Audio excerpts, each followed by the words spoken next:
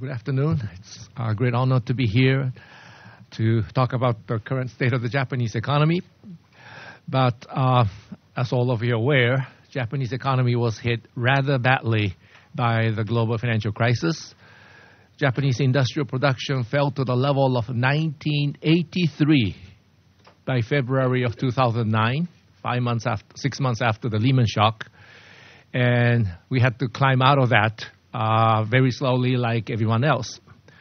But the point is that in understanding what's happening to the Japanese economy today, we cannot divorce ourselves from what's happening around the world, because the shock we received was actually bigger than the shock some other countries received from the shock starting from the United States and then into Europe. So the first half of my presentation, I like to talk about what's happening around the world, because from someone who lived here for the last 27 years, I see huge amounts of similarities between what's happening around the world today and what happened to Japan 20 years ago. And so I like to talk about what's happening around the world from the Japanese experience. And then on the second part, I like to talk about what's happening in Japan that are specific to the Japanese economy. Whenever I start a presentation like this and say that maybe Europe and United States have something to learn from the Japanese experience, I get a lot of nasty faces from Americans, some Europeans, who would argue that, come on, Japan did everything wrong. We're going to do everything right. We're going to clean up our act. We're going to clean up non-performing loan problems. And it's not going to be like 15 years muddling through. Well, when you listen to all the debate around the world, whether there should be more fiscal stimulus or less fiscal stimulus, more monetary stimulus, quantitative easing, maintaining zero interest rates, or they should be headed toward some sort of exit strategy. Should there be more capital injection to the banks or less? All of those arguments, problem with rating agencies, all of those arguments we heard in Japan 15 years ago. Every one of them. And so for those of us who lived through this experience in the last 20 years here, it is like a replay of what happened to us. Slightly different set of characters, slightly different timing perhaps, but basically the same story. And that story is that this is a very different disease. It's not something we learn in universities at all. It's a very different type of recession altogether. And so I usually start with this chart, which shows what happened to Japanese house prices 15 years earlier compared to what happened to U.S. house prices during this time around. And if you can look at this chart, the heavy line is the Case-Shiller index of the U.S. house prices, and the two thin lines are what happened to Japanese, Tokyo area and Osaka area house prices exactly 15 years earlier. And as you can see, both on the way up and on the way down, both the magnitude and the duration are very, very similar. In fact, this chart was put on the web by someone in Washington March of 2 years ago. And by October of 2 years ago, I was speaking in Boston, and some real estate investor from Boston area came up to me and said, "Do you know why American house prices begin to stabilize around here? It's because so many people in the U.S. have seen this chart and said, wow, Japanese house prices stabilized. It's okay to buy." Well, I think he was giving me too much credit for this chart, but you must agree that the two are moving remarkably close. And most Americans, when they see this chart, usually shut up and listen. Well, after this bursting of the bubble, central banks all around the world dropped rates very sharply.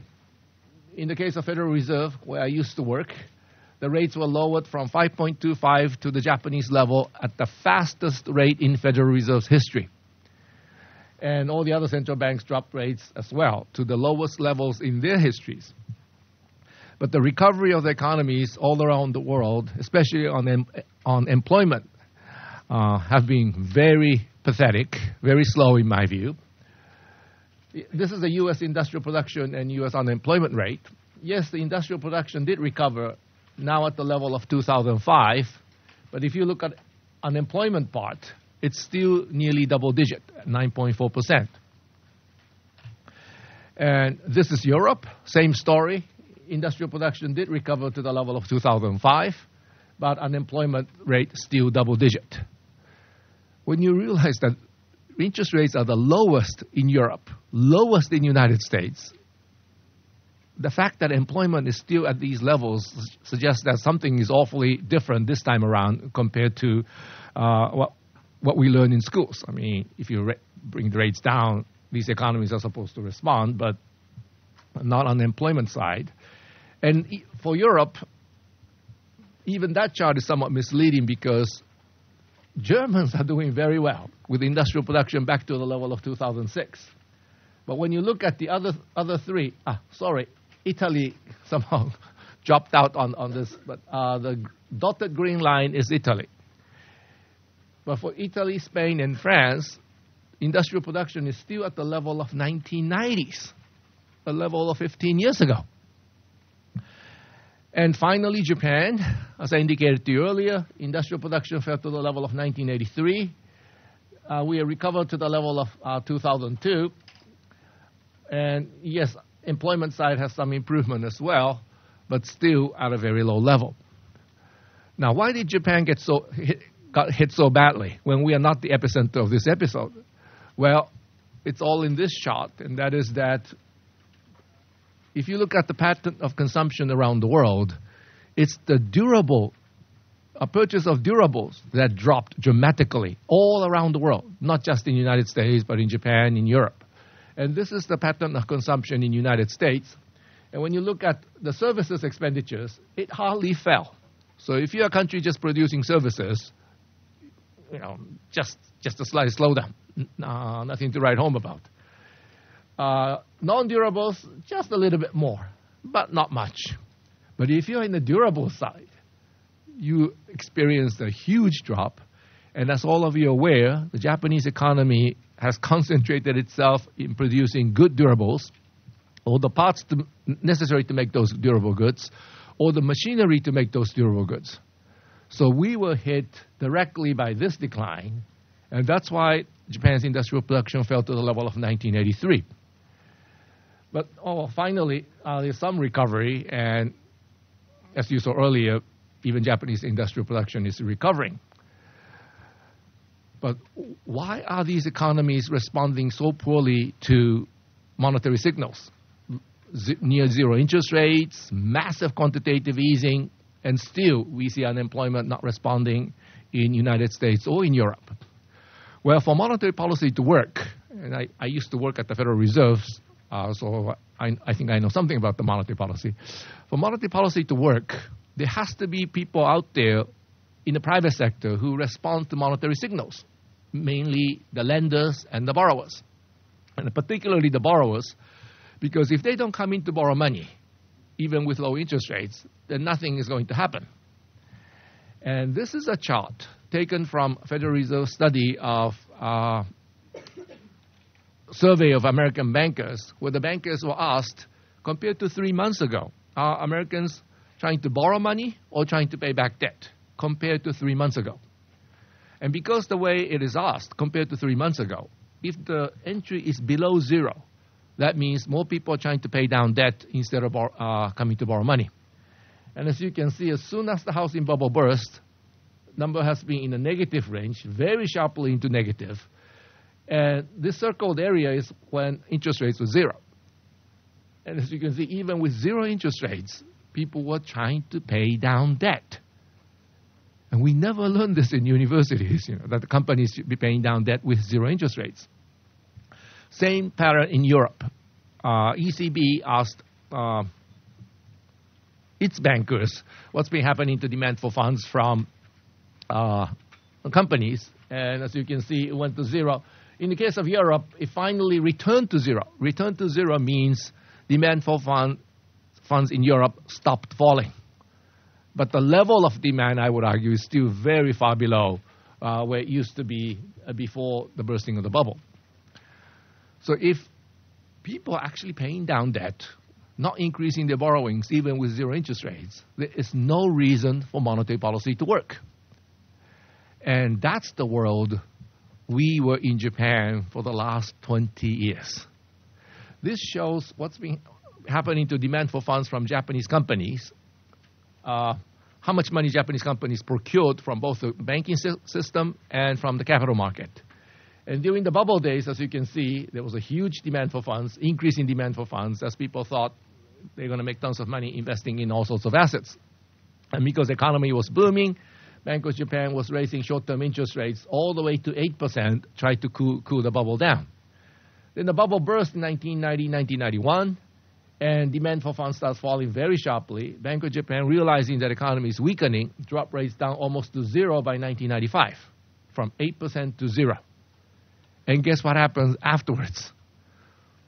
From 1995 to 2005, full 10 years with zero interest rates, Japanese companies were paying down debt. The fact that this entry is negative means the corporate sector as a whole has been paying down debt. And you wonder why. Why should something like this should happen? Because we never learned this in universities, right? Companies are not supposed to pay down debt with zero interest rates. Well, the reason for this is very simple. Those assets people bought during the bubble days, they collapsed in value. So asset prices collapsed, but all those borrowings they incurred to purchase those assets are still on the books. So the liabilities are there, asset prices collapsed, and their balance sheets are all underwater. Many of them are technically bankrupt or completely bankrupt. Now, if you're bankrupt, that's the end of the story, but there are actually two types of bankruptcies. If your main line of business is still good, but because you made these silly investments in the late 80s, your balance sheet is underwater and you're bankrupt. That's one case. And then your main line of business, selling cars and cameras, are really shot to pieces. You have no cash flow, and then you're bankrupt.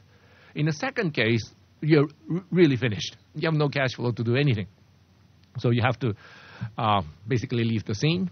But in the former case, where your main line of business is still doing well, you're still selling cameras, you're still selling cars, consumers all around the world still wants to buy your products, but your balance sheet is underwater because of the silly investment you made during the bubble days, then what is the right thing to do? You have a cash flow, but balance sheet is underwater.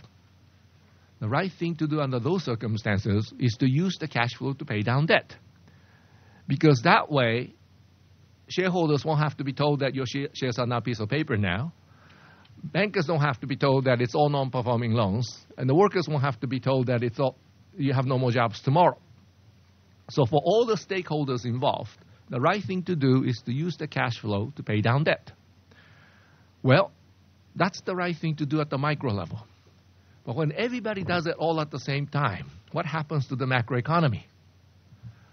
Well, when you think about the national economy, if there's someone paying down debt or saving money, which is the same thing, you better have someone on the other side borrowing and spending money to keep the economy going. So in the usual world, suppose I'm a member of the household sector, and let's say I have $1,000 of income.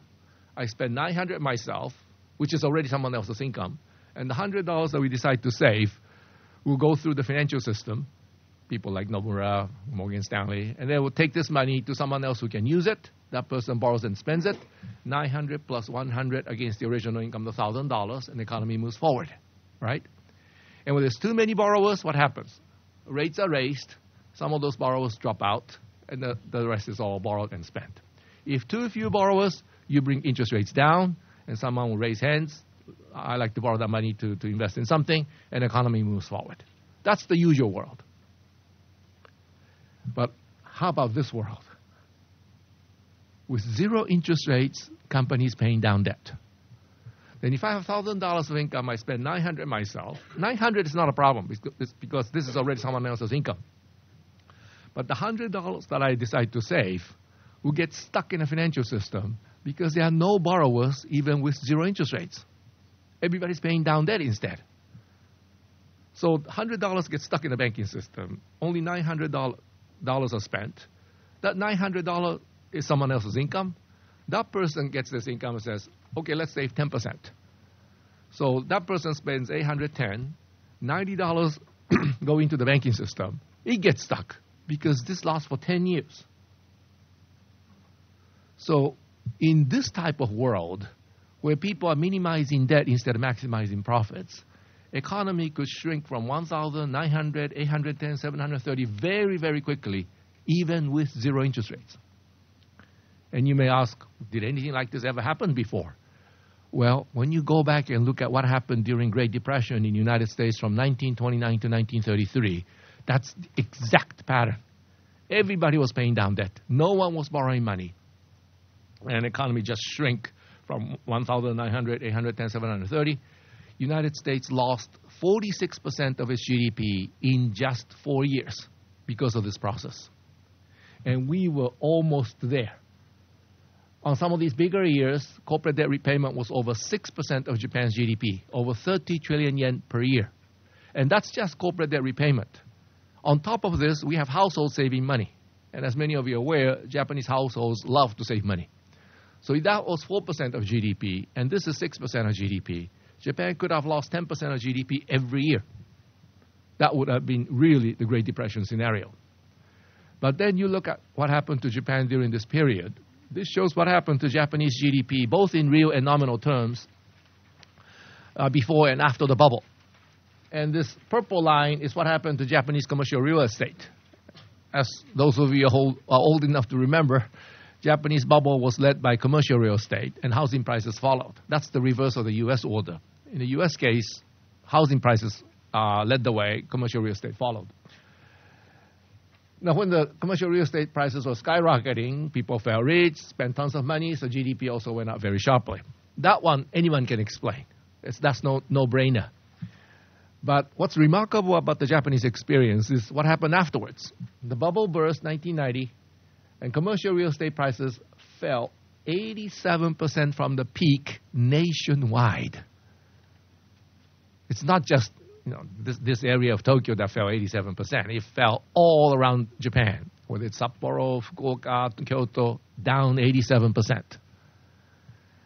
Now just try to imagine what the U.S. economy will look like when San Francisco is down 87%, Manhattan is down 87%, Atlanta down 87%, Chicago down 87%. Or in the UK economy with Edinburgh down 87%, London down 87%, Manchester down 87%, Birmingham down 87%. What kind of economy do you think you have left in the UK? Then you look at the Japanese GDP during this period. It never fell below the peak of the bubble. It was always above the peak of the bubble the entire 20-year period. And this is with massive deleveraging going on at the private sector, over 30 trillion yen just on debt repayment, asset prices down 87% from the peak. The amount of wealth Japanese lost as a result of what happened to both the land prices and stock market, those two assets alone, not including the Ferraris and Porsches that people bought during the bubble days, or the fantastic paintings that they collected from abroad. Just on those two assets, shares and land, was over 1,500 trillion yen, 3 years' worth of Japan's GDP, 3 times bigger than the amount of wealth Americans lost during the Great Depression as a percentage of GDP. And then you look at this Japanese GDP not falling below the peak. I think that's the most remarkable part of the Japanese experience, which Europeans and Americans can make good use of. How did this happen? How did Japan manage to keep its GDP from falling in spite of what happened to asset prices and to the private sector deleveraging? Well, the answer is very simple. The government borrowed $100 and spent it. Then it's $900 plus $100, the government. It's $9,000 against the original income of $1,000. There's no reason for GDP to fall. Next year, the same thing happens. Households are saving money, companies are paying down debt. Why the same thing happens year after year after year? Well, if asset prices fall 87%, 1 or 2 years of debt repayment is not enough. It may take 5 years for some companies, others may take 10 years. If you're unlucky enough to have bought at the peak, it may take 20 years before your balance sheet is repaired.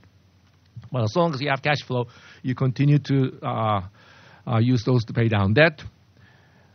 And throughout this period, because Japan was run by, in those days, liberal Democrats, highly liberal with public spending.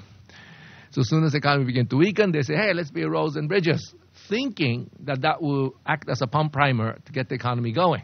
But pump priming never worked because private sector was paying down debt. They were minimizing debt instead of maximizing profits.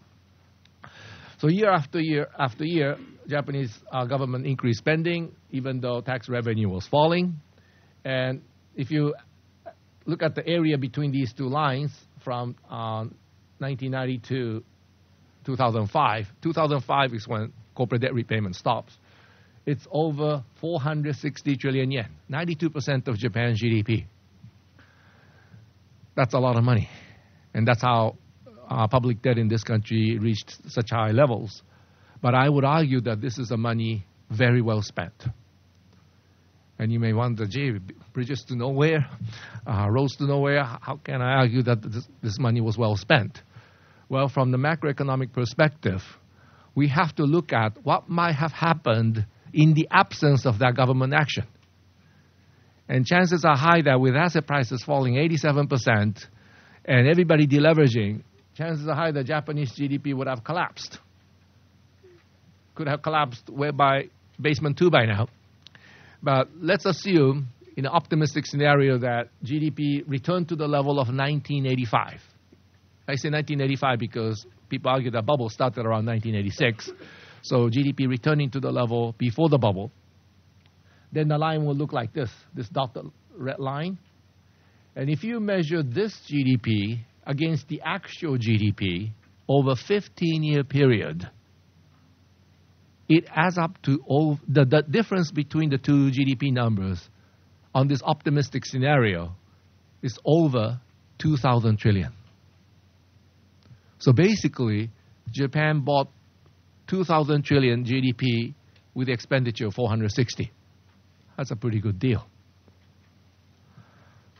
What Japanese proved in this experiment is that for the first time in history, it was proven that if you put in the fiscal policy correctly from the very beginning, you can maintain the GDP no matter what happens to asset prices. That's what this experience or experiment proved, that it is possible to keep the GDP from falling. And by keeping the GDP from falling, you give income to the private sector, who will then use that to pay down debt, which, as you saw, that's what they were doing. And after 15 years, their repayment stopped.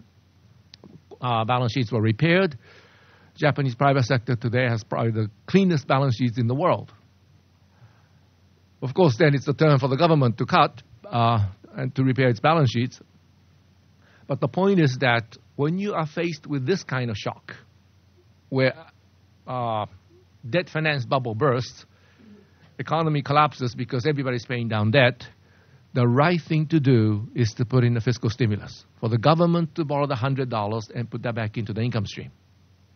And this lesson, I'm happy to tell you, was learned by G20 in November 2008. Remember November 2008, after two months after the Lehman shock, President George Bush convened this emergency G20 meeting in Washington.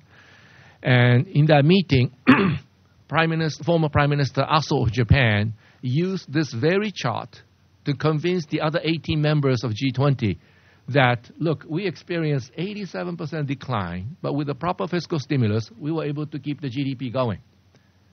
Now, the world economy hasn't experienced anything like 87% decline, at least not in November 2008. So Aso argued that if all of us put in the fiscal stimulus, we should be able to arrest this decline. And everybody agreed to it, also in the communique, and everybody put in the fiscal stimulus, and the world economy stabilized. So the first part of this lesson was learned. Unfortunately, there's a second part, which I'm afraid Mr. Aso in those days probably did not have time to talk about. And that is that once you are in this type of recession, government fiscal stimulus will have to be maintained for the entire period of private sector deleveraging. Because if the private sector is still deleveraging and government pulls the plug, the whole thing will come crashing down right away. And we learned that the hard way. in Japan on 2 occasions. There are 2 bouts of negative growth here, one here and the other one here, 1997 and 2001. How do we get those negative growth? Well, in 1997, Prime Minister Hashimoto, against my best advice, listened to the IMF, OECD, those people with this very orthodox thinking, who argue that, well, Japan have an aging population, you put in all this fiscal stimulus, the economy is still not recovering, you must have wasted money on some of the useless projects on earth. Why don't you cut it? And I told the Prime Minister that, no, you don't cut now. If you cut, the whole thing will come crashing down. But I'm just a private sector economist, not even Japanese, right? And all these big shots from Ministry of Finance, OECD, IMF were telling Japan to cut. Prime Minister listened to that camp for obvious reasons. Well, we had 5 quarters of negative growth, complete meltdown of the banking system. And it took us 10 years to climb out of that hole.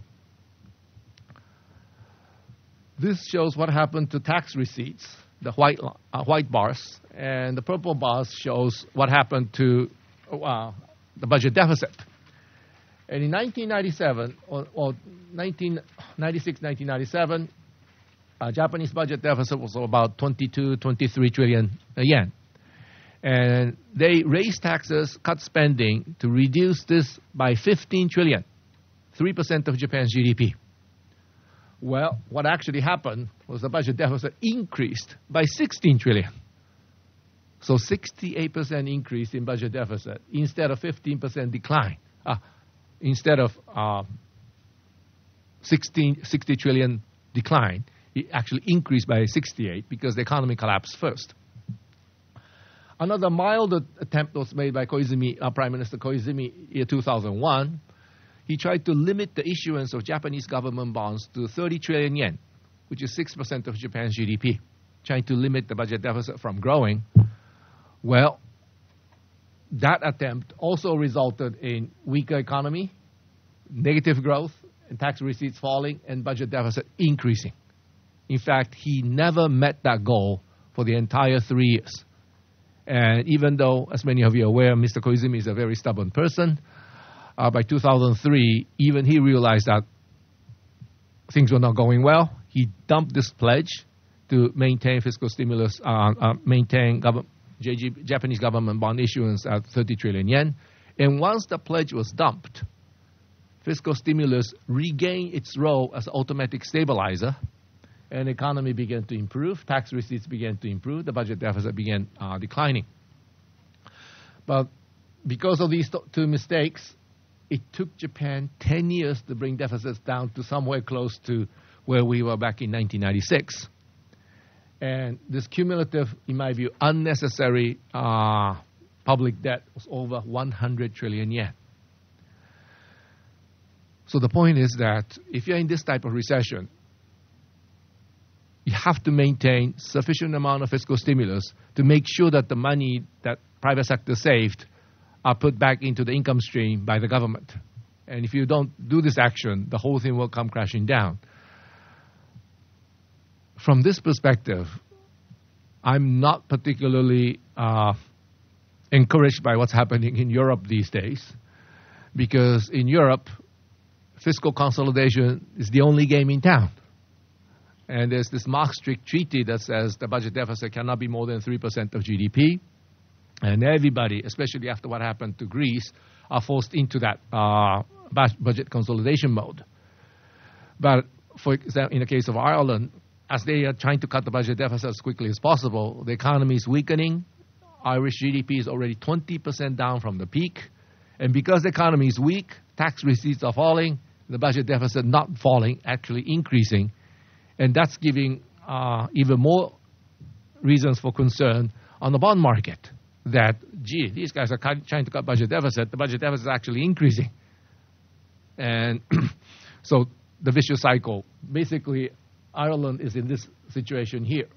That, yes, they try to cut the budget deficit, but the situation is just getting worse and worse and worse. And that's what happens during a balance sheet recession. And so what I like to see is that Europeans understand what happens when you're in a balance sheet recession, and make appropriate adjustments to their policies. This chart shows what's been happening to budget deficit of many European countries together with the US, UK, and Japan.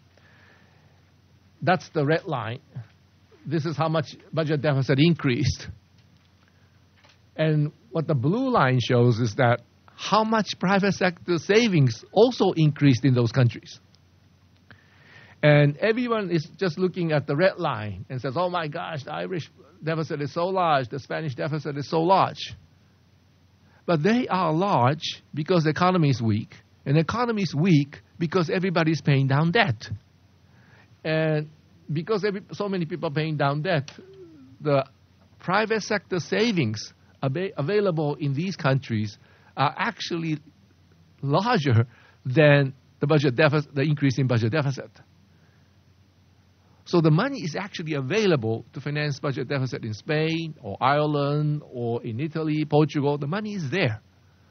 But because fiscal consolidation is the only game in town, no one is looking at this line. Everybody's looking at that line and getting spooked. So, oh my gosh, there's such a large budget deficit, way over the Maastricht limit. We are doomed. But once people realize that, hey, there's actually so much private sector savings to finance this thing, there's nothing to worry about, then I think situation could stabilize.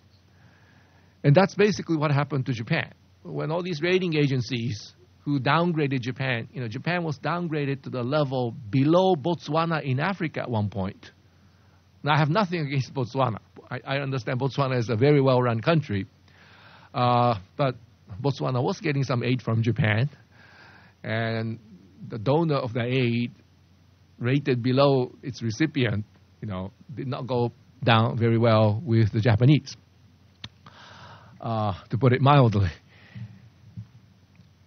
But Japanese investors realized this mechanism, that this is a balance sheet recession. This is a very special type of recession, and the government is the only borrower left. And if the government is the only borrower left, we should lend the money to the government. Government will keep the GDP going. Economy will then eventually recover with private sector repairing its balance sheets in the meantime. So Japanese investors understood the whole concept, bought the Japanese government bonds, and that's why we were able to maintain very low yield of government bonds in this country and eventually climb out of this balance sheet recession. And if more and more investors in Europe and United States understand this exact mechanism of balance sheet recession, I think the problem that's affecting those countries will be reduced. And this obsession with fiscal consolidation, if that is put aside for the moment, and if government put in the necessary fiscal stimulus, I think European economies can recover as well. In the U.S., there's quite a bit of savings. This one, there's some technical problem with the numbers. But the fact that U.S. bond yield is still in the 3% range for a country running nearly 10% budget deficit suggests to me that this is probably the right way of looking at it. But at least in the United States, a lot of people are coming to understand my concept of balance sheet recession. A lot of people are using that term now. And people like Christine Romer, the former CEA chairman, a lot of people have used this term balance sheet recession to warn people that this is no time to cut fiscal stimulus. And Mr. Bernanke, Fed chairman, whom I had honored to testify together at the Humphrey Hawkins testimony for the House Financial Services Committee, July 22nd, made it very clear that this is no time to cut fiscal stimulus because he's beginning to understand this mechanism as well.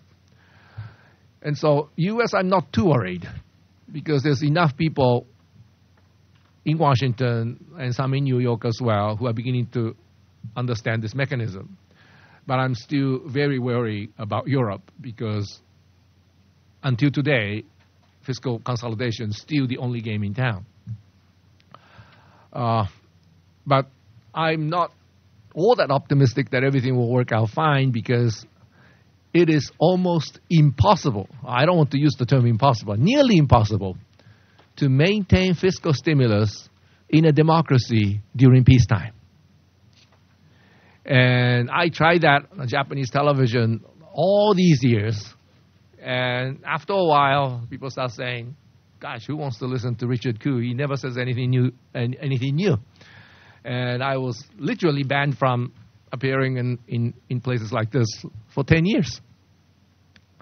And bashed by many who argue that, structural reform solves all the problems, that type. But this is a balance sheet problem. This is not a structural problem. If Japan has a huge structural problems, Japan won't be able to run such a large trade deficit, having such competitive industries.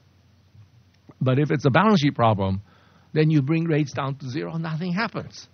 And we need fiscal stimulus to keep the economy going, because the government cannot tell the private sector, please don't repair your balance sheets, because the private sector has no choice. Private sector must repair its balance sheets. And so the government has to do the opposite of the private sector to keep the GDP going, meaning that government should borrow and spend the excess savings in the private sector.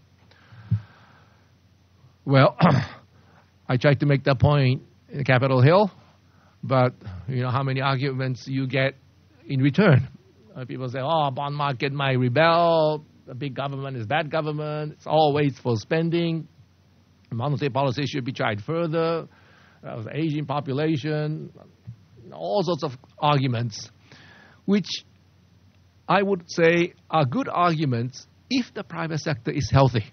If the private sector has no balance sheet problems, they're forward-looking, try to maximize profits, by all means, cut the budget deficit. I have nothing against that. But this is in those very rare moments when you have this massive bubble and the bubble bursts and the private sector is no longer healthy and private sector is in need of help, then the government has to do its part, meaning the government has to borrow and spend the excess savings in the private sector to keep the GDP from falling. I was invited by Cambridge University, the one in the UK, to talk about this concept of balance sheet recession. And I was asked to speak actually at the Keynes Hall, where Keynes was delivering his talks. And there was a big bust of Keynes right next to me. And when I said, it's almost impossible to maintain fiscal stimulus in a democracy during peacetime, someone raised hands and said, do you know what? Keynes said exactly the same thing at the same table, 1940. So the challenge we face is how do we maintain fiscal stimulus in a democracy during peacetime? Because if you are not a democracy, like in China, you don't have this problem. If someone complains, you got him, put him in jail, and that's the end of the story. But in democracy, it's very difficult. I know how difficult it is because I went through the whole process during the last 20 years here in Japan. And I'm sure people who are arguing for fiscal stimulus in other countries, like Paul Krugman and others in the U.S., are probably feeling the same heat. And so I'm not saying that even if you understood everything, it's going to happen easily, because spending government money is never a popular proposition. And that's why democracies typically do poorly coming out of balance sheet recessions. Now, that's the world economy.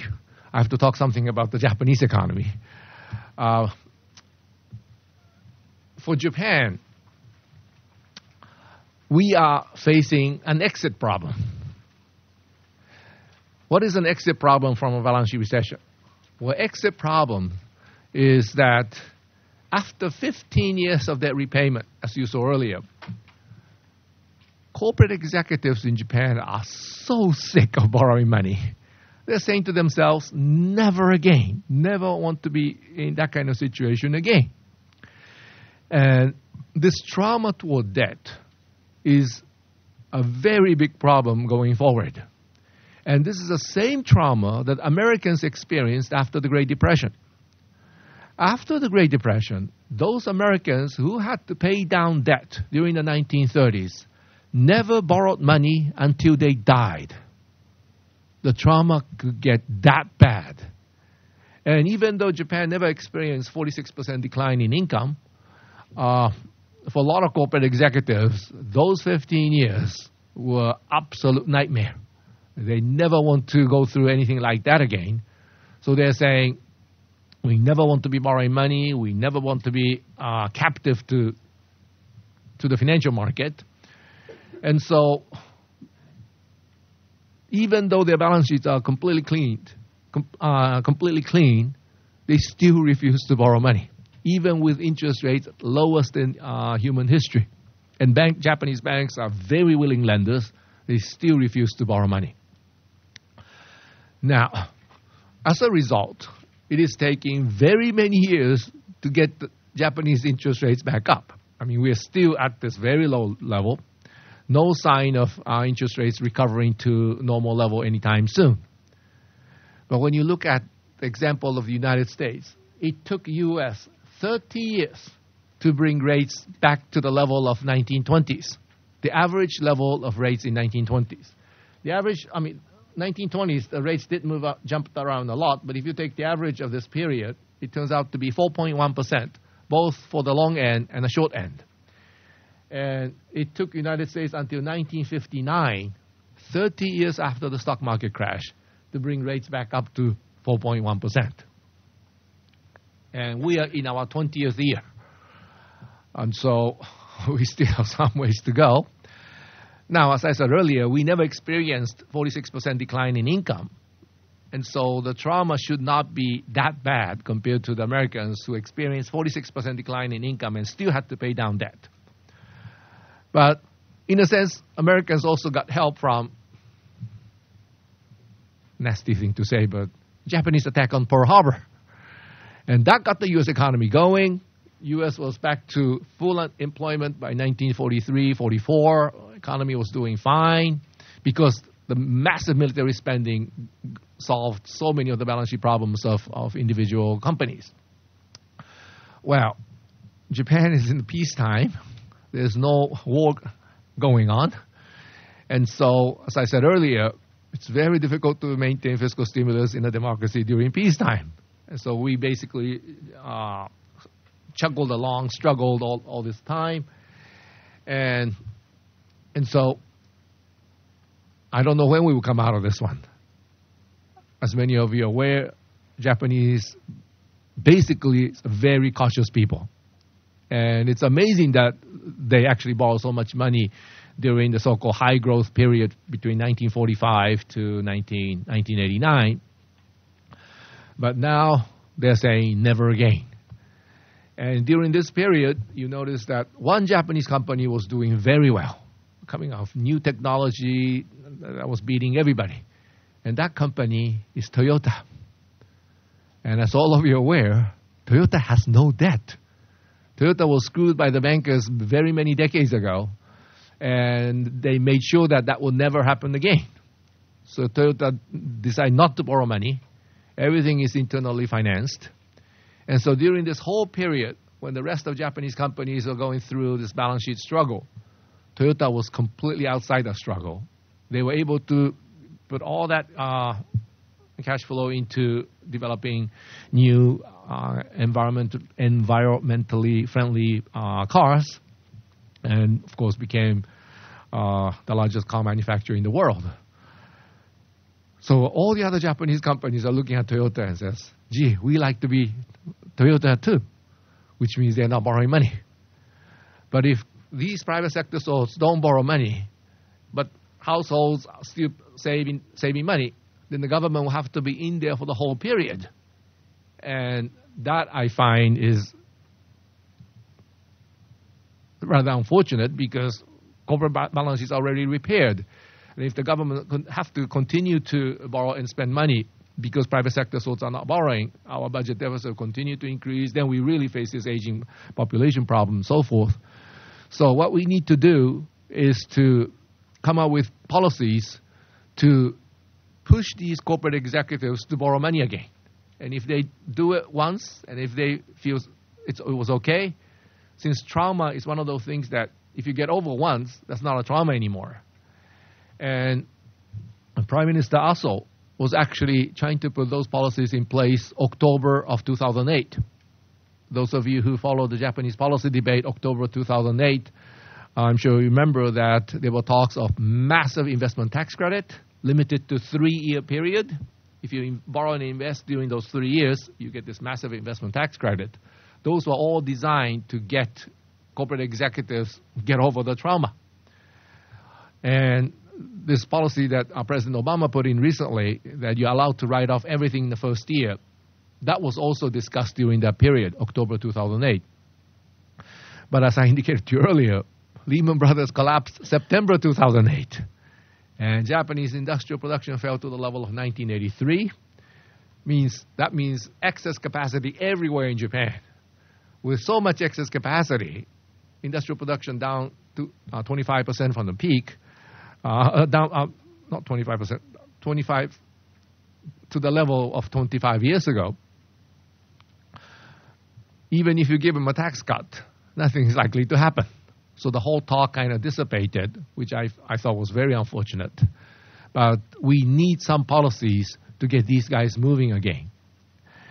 For those of you who are old enough to remember, until around 1970 into 1980s, early 80s, every interest cost in the United States was tax deductible. Whether it's auto loan or consumer loans, credit card loans, they are all tax deductible.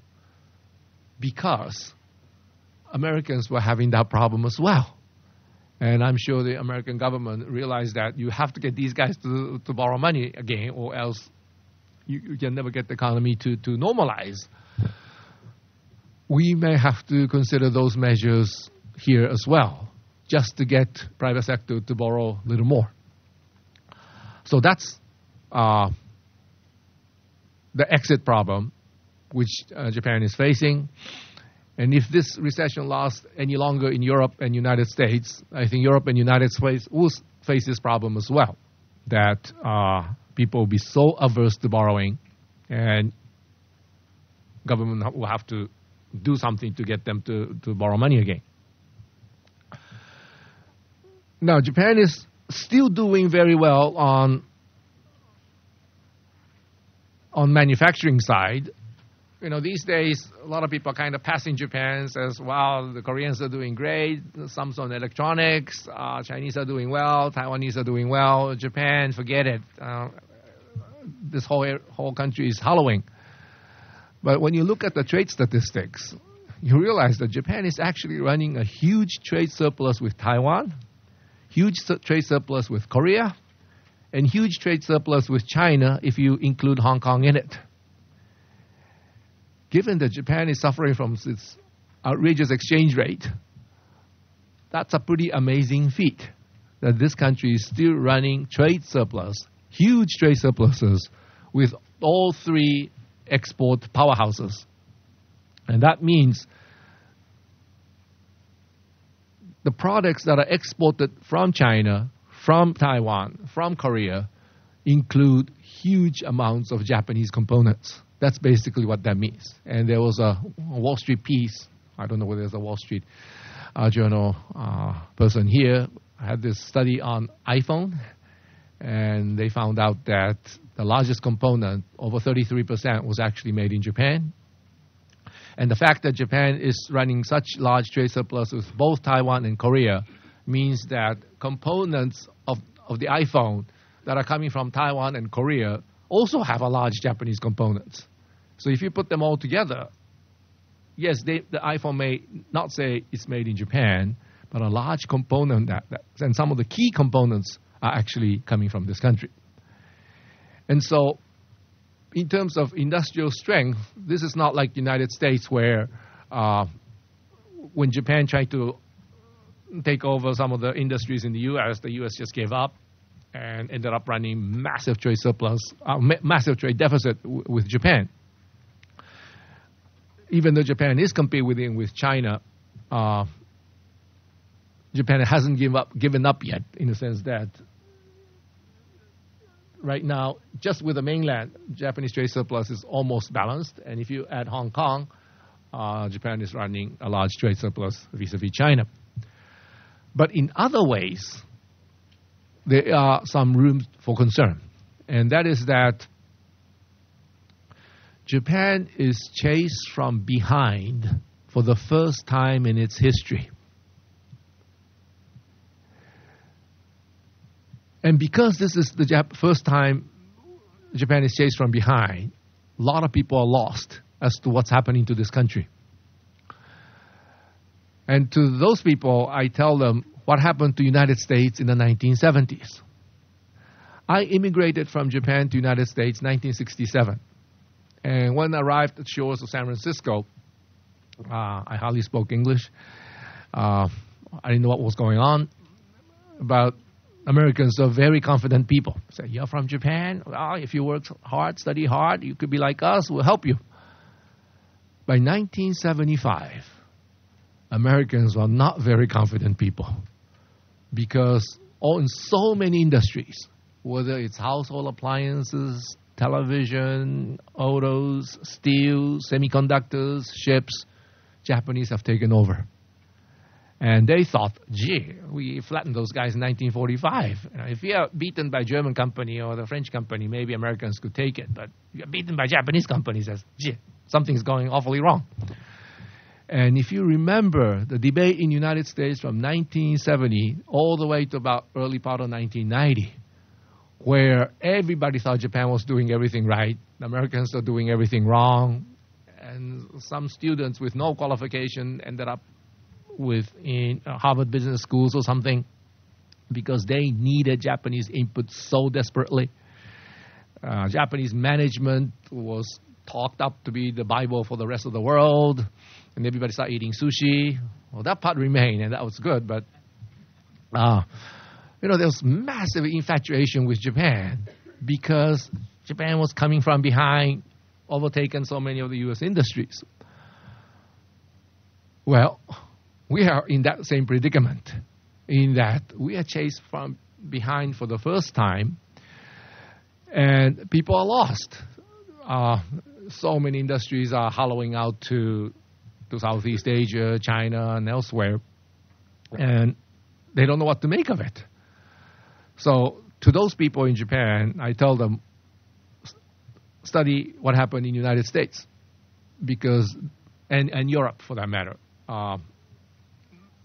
And I give an example, of German camera industry.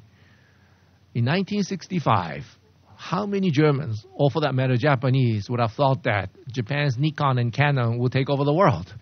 1965, everybody thought Leica, Zeiss-Ikon, Rollei, those are the top brands.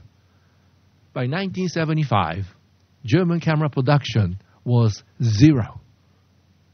Just 10 years. Things can happen that quickly. And now we in Japan are faced with a similar challenge. China is taking over so many industries. And even though Taiwan and Korea were kind of chasing Japan in the past, they still were dependent on Japanese inputs for their productions. But for China, they got nuclear submarines and space rockets entirely domestically developed, and money coming out of their ears, with the workers willing to work for a fraction of Japanese wage. Lots of young people, very aggressive, very talented, equally hardworking. And that's a huge challenge for Japan, in that how do we fend off challenges from behind? In some areas, they're doing very well. But overall, I think society is very much losing confidence. And so I tell the Japanese that, yes, Americans are where we were in the 1990s. But the Japanese are where the Americans were in the 1970s. And after all that talk in the United States, whether the United States should emulate the Japanese management or not, all sorts of arguments, at the end, I think the conclusion that United States got was that if you want to stay ahead of the competition, you just have to run faster. I mean, protectionism was tried, gentleman's agreement was tried, all sorts of things are tried. But at the end of the day, I think the lesson was that if you want to maintain your advanced country living standards against these people who are coming from behind, you just have to run faster. Faster means you have to come up with more new products, more new designs, more colors, fashion, music. We basically need more Michael Jacksons, as it were. Now, in that sense, Western economies, because of their emphasis on liberal arts education, people are encouraged to think independently. Those were a huge help in developing talents, together with so-called supply-side economics, encouraging or rewarding these people who come up with new ideas and take risks. For Japan, that is going to be a challenge, because in the Japanese education system, conformity, trying to regurgitate what the professor says, that give you an A paper. But in the U.S. top universities, if you just wrote what professor said, you might get B or C. You have to add something to it, a new angle, new ideas, then you get an A. So these differences are something that I think Japan must overcome. Now, that then we get into this cultural issue, which I don't want to get into, but once Japanese understand that that's what has to be done, then I think the changes will come probably quite quickly. Until the consensus reached, this country moves rather slowly. But once the consensus reached that we have to walk in that direction, I think the changes will come relatively quickly. But at the moment, there are not too many people who are talking this line. And if you listen to the education debate or other similar debates, they're saying, well, we are falling behind because we decided to make Saturday holidays for the school children. So let's put the school children back into school on Saturdays. But we need different kind of talent when you are trying to fend off someone coming from behind. We are trying to chase somebody. You need certain type of talent. But if you are fending someone coming from behind, you need different kind of talent. And forcing children into schools on Saturdays, just like in the old days, is no solution, in my view, for the challenge this country is facing at the moment. And all the confusion, all the debate is basically the same debate United States had in the 1970s. And so if Japan learns from the experience of the United States, then, U.S. took about 20 years to get its act together. Maybe Japan can shorten that adjustment periods to maybe 10 years or something like that.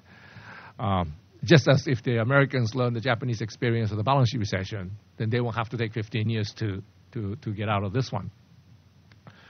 And lastly, I often talk about this point about Japanese housing. People say, where can Japanese companies invest money? Well, as many of you are aware, even though Japan has this developed country status, in all areas, one area that it's difficult to call Japan a developed world is the housing condition, because houses in these countries are still very cramped, small, and not well made. This chart shows how much money Japanese people put in to build their houses and how much those houses are worth today. Japan has this crazy rule. Someone must have come up with this idea many, many decades ago to make sure the Japanese will never become rich. And this formula is that whatever you build on top of the land, the structure, will have no value after 15 years. And because of this crazy depreciation rule, basically treating houses as durable goods instead of capital goods, as in all the other countries, the value of houses on Japan is only here, which means after spending this much money to build those houses, we already lost 463 trillion because of depreciation. Now, in the old days, this didn't really matter very much because the economy was doing so well, the flow of income, the GDP growth, and land prices were skyrocketing. All of those basically offset this decline in value of the structures and still got some change left. So people were not too bothered by it. But the last 20 years, asset prices are falling, and what's on top of it, the structure is depreciating. And this depreciation is something like 20 trillion yen a year. That's 4% of Japan's GDP. So if we don't add 4% to GDP, we actually become poorer and poorer just because of this silly depreciation rules. So I have suggested to numerous prime ministers that this is the area we really have to work on going forward.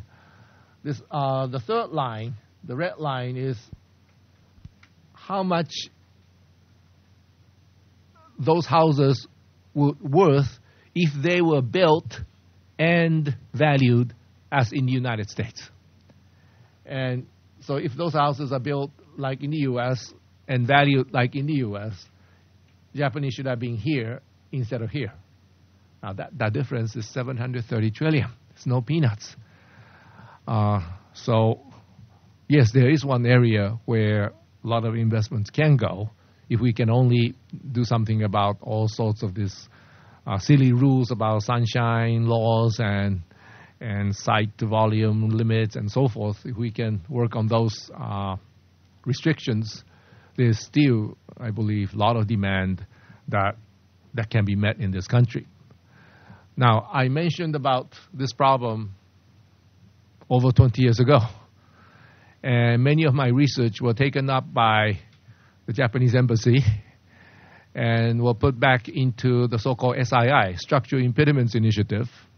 And some of the key contents of the Structural Impediments Initiative from George Bush Sr. was actually based on my research at Nomura. And so the talk has started from that point, and some changes were made to building codes and so forth, and that's why you see more higher buildings. But I think we can do a lot more, which will be to the benefit of everybody. So that's basically my view of the Japanese economy, and I'm open to take your questions. Thank you.